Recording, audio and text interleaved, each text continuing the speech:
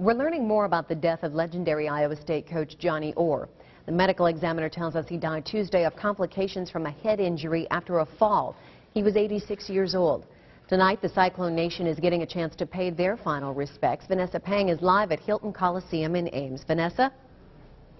Stacey, we're here on the south side of Hilton Coliseum, and people are lining up through the south doors for a visitation on the east side of the building. And we spoke to some of them. Many got emotional. One by one, family, friends, and fans pay their respects to the late, great Johnny Orr outside Johnny's at the East Concourse. Many people taking pictures and thanking Orr for bringing Hilton Magic to Hilton Coliseum and reviving the Cyclone basketball program.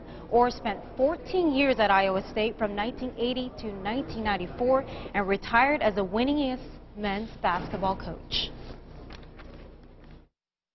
Johnny brought Cyclone Magic to a higher level than what the Armory games were. Games in the Armory. And I've got to thank him for that. And I just did. Now, Orr's family has been here at the public visitation since 4, and they'll be here until 8, and also doors remain open until 8. Coming up at 6, you'll hear from Larry Kotler, a sports radio talk show host who knew Orr well. Stacey? All right, Vanessa Pang reporting in Ames tonight. Thank you, Vanessa.